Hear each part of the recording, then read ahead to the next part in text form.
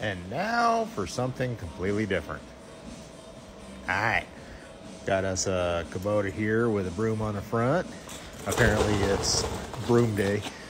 We're gonna be swapping out the broom itself. We use these for sidewalk maintenance to brush the snow off. Works really, really well, but they tend to have a little bit of maintenance issues. One of them being you gotta change these on a regular basis. So let's get into this. Been a little bit since I've done a Kubota, but if I remember right, I can just take the side plate off, take these off, slip that off, slip the new one in, bum, bam, bam. So, but yeah, let's try it.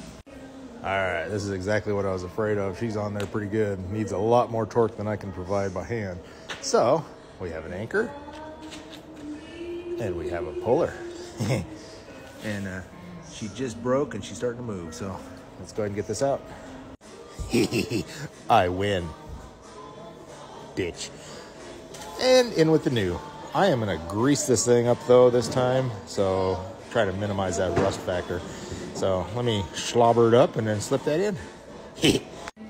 All right, that actually didn't suck at all.